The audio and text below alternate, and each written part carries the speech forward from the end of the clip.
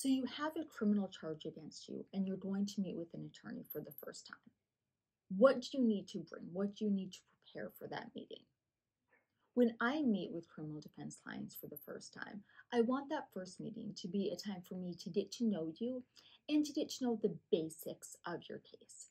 This first meeting is often on the shorter side, is keep in mind that your attorney or your possible attorney does not have the police reports at that time. We can't get those until we get into the case, and probably does not have a lot of background about the case. So during that first meeting, you want to be able to give your attorney a basic understanding of how these charges came to be filed against you, as far as you know.